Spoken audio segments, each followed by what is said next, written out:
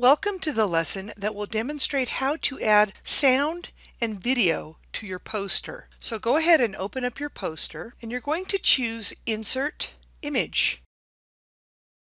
And you're going to type in sound icon. So let's say I go through the sound icons and I choose this orange one. I will click select and I'm actually going to go to the shape option and I'm going to make it a circle. And I'm going to make it smaller because right now it's way too big. And I actually do like the color. If you didn't like the color, if it happens to be a colored image, you can actually select it, go to image options, and you can come over here under recolor option and you can change the color. So let's say you wanted a blue or a purple. Actually, purple and green looks really good. So I'm really happy with that image. Because I need two sounds, I'm going to select it and do Control C, Control V, and I'm going to bring it to the other animal that I plan on having a sound. If you want more, you would have to repaste that again and bring it to that animal. Again, you only need two sounds for this project. Now I'm going to choose Insert again, and I'm going to choose Image, and I'm going to put Video Icon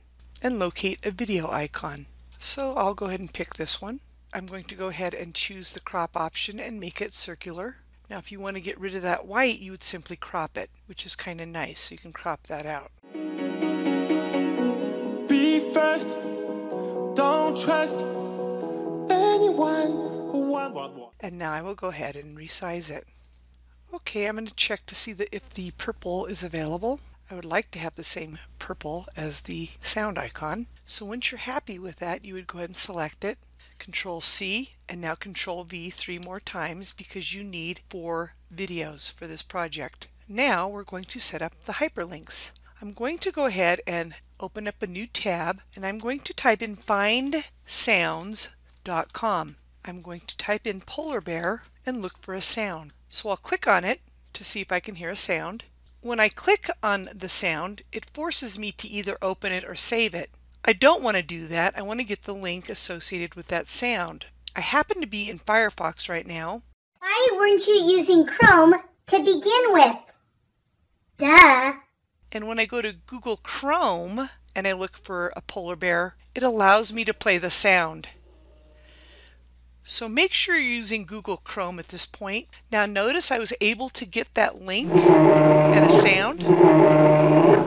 So I'm going to select that URL at the top and I'm going to right click and choose copy or Control C, and I'm going to go ahead and go to my poster, select the sound of the polar bear, click the hyperlink option, and I'm going to either right click and choose paste or Control V for paste and apply. Now when the user who's looking at your poster clicks on that link, this is Firefox.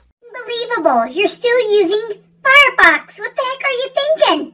If I was viewing this on Google Chrome, that link would open. Let me go ahead and show you.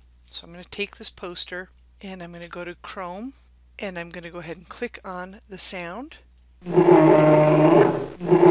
The browser will determine how people listen to it and open it when viewing. You might want to recommend people view it in Google Chrome. Otherwise, they will have to download the audio to hear it. Now I will show you how to link to a video. I'll go ahead and go to YouTube and I will type in polar bear. And I highly recommend you find videos under 5 minutes because the viewers probably don't want to be watching a video longer than 5 minutes. So I'm going to look through these to see which video I want to link to. After looking at a few videos, I came across this video, which I think is very appropriate for middle school students who will be viewing this poster. I will select the URL and right-click and choose copy. I will go to endangered poster. I will select the video icon.